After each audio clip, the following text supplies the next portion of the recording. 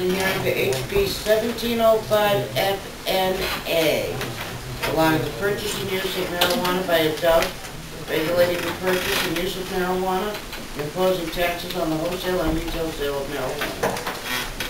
Having me here today, and thank you for the committee for having this dialogue. It's a very important issue.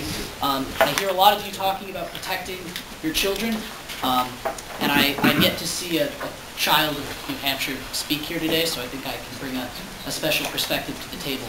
I think we need to be clear what this bill is. It's not an endorsement of the use or the consumption of marijuana.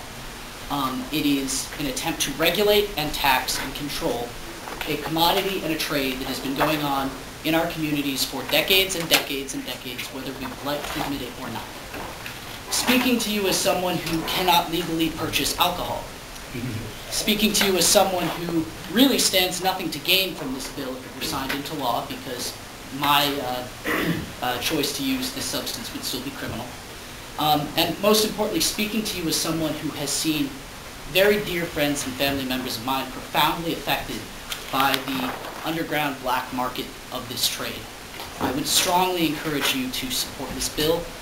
Again, not because of your personal opinion on this matter, but as a pragmatic one and an understanding that supporting regulation of something does not mean you support its use.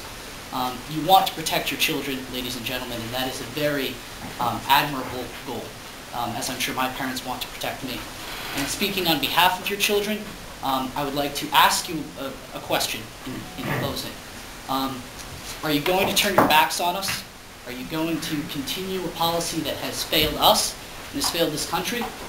Or are you going to allow the laws of this country to grow up with us and ultimately make us safe? Thank you. Thank you.